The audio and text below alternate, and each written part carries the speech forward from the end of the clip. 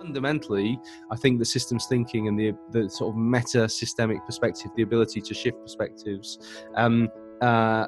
allows us to understand how things work better and navigate better in the world. We talk sometimes about 6 elements of dark matter of organizational life. So I say that if you don't understand how measures affect organizational behavior, then you will be pulled by your de facto measures away from your true organizational purpose. If you don't understand the viable systems model, the core, to me, very essential underlying organizational logic, then you won't see where you're going wrong in multiple dimensions.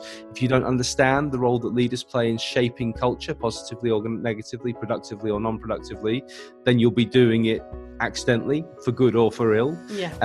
If you don't understand the dynamics of human relationships as soon as people are in organizational life and they're trying to share and allocate responsibilities between people, a core problem for every management system ever, then you will fall into all the dysfunctions and falling out of partnership that Barry Oshry so beautifully observes. The final 2 are, if you don't understand the dynamics of cultures interacting, then you will be thrown out of partnership by those dynamics overwhelming everything else.